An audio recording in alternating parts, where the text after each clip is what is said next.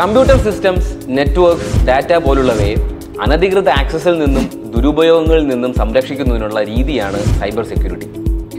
CSE cyber സെക്യൂരിറ്റിയിൽ ഇതുപോലുള്ള cyber threats എങ്ങനെ manage ചെയ്യാമെന്നും അതിനുള്ള സൊല്യൂഷൻസും സൈബർ ഇൻസിഡൻസ് എങ്ങനെ ഇൻവെസ്റ്റിഗേറ്റ് ചെയ്യാമെന്നുമായിരിക്കും നിങ്ങളെ പഠിപ്പിക്കുന്നത്.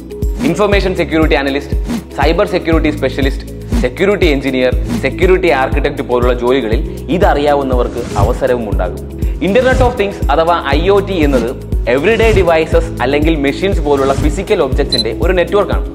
അവ സെൻസേഴ്സ്, സോഫ്റ്റ്വെയർ പോലുള്ള ടെക്നോളജികൾ ഉപയോഗിച്ചുകൊണ്ട് ഇന്റർനെറ്റ് വഴി ഡാറ്റാസ് കൈമാറും.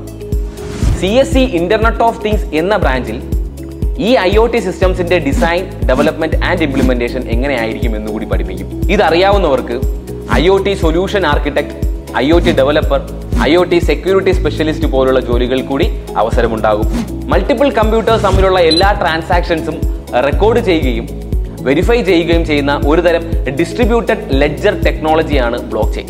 KTU പ്രൊവൈഡ് ചെയ്യുന്ന internet of things and cyber security including block chain technology എന്ന ബ്രാഞ്ചിൽ മേൽപ്പറഞ്ഞ IoTയും സൈബർ സെക്യൂരിറ്റിയോടൊപ്പം ബ്ലോക്ക് ചെയിൻ ടെക്നോളജിയും പഠിക്കും.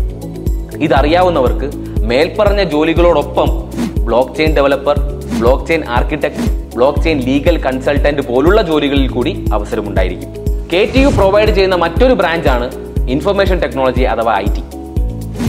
കമ്പ്യൂട്ടർ സയൻസ് ഡീൽ ചെയ്യുന്നത് കമ്പ്യൂട്ടിംഗ് ടെക്നോളജീസിന്റെ തിയറട്ടിക്കൽ ഫൗണ്ടേഷൻസും ക്രിയേഷനുമാണെങ്കിൽ IT ഫോക്കസ് ചെയ്യുന്നത് ഒരു കമ്പ്യൂട്ടിംഗ് ടെക്നോളജി ഒരു ബിസിനസ് എൻവയോൺമെന്റിൽ എങ്ങനെ പ്രാക്ടിക്കലി ഇംപ്ലിമെന്റ് ചെയ്യാമെന്നായിരിക്കും. ഈ ഇൻഫർമേഷൻ ടെക്നോളജിയിൽ കോർ പേപ്പറായിട്ട് മെഷീൻ ലേണിംഗും ആർട്ടിഫിഷ്യൽ ഇന്റലിജൻസും IoTയും ഒക്കെ അവിടെ പഠിക്കുന്നുണ്ട്. എന്നാൽ സോഫ്റ്റ്വെയർ റിലേറ്റഡ് സംഗതികളൊന്നും തന്നെ അവിടെ പഠിക്കുന്നില്ല. ഒരു ഓർഗനൈസേഷന്റെ ടെക്നോളജി ഇൻഫ്രാസ്ട്രക്ചർ എങ്ങനെ മാനേജ് ചെയ്യാനാകും എന്നായിരിക്കും അവിടെ ജോലി. അങ്ങനെ 15 ബ്രാഞ്ചുകളാണ് കമ്പ്യൂട്ടർ സയൻസ് സ്ട്രീമിൽ KTU നിങ്ങൾക്കായി ഒരുക്കിയിരിക്കുന്നത്. ഇത്രയും ബ്രാഞ്ചുകളുടെ പേര് കേട്ടപ്പോൾ നിങ്ങൾക്ക് ഏത് ബ്രാഞ്ച് എടുക്കണമെന്ന് കൺഫ്യൂഷൻ ആയല്ലേ? പേടിക്കണ്ട, ഏത് ബ്രാഞ്ച് സെലക്ട് ചെയ്താലും അതിൽ കോർ പേപ്പർ പോലെ തന്നെ പ്രോഗ്രാം എലക്റ്റീവ് പേപ്പേഴ്സും ഉണ്ടാകും. അതൊരു ലിസ്റ്റ് ഓഫ് സബ്ജക്ട്സ് ആയിരിക്കും.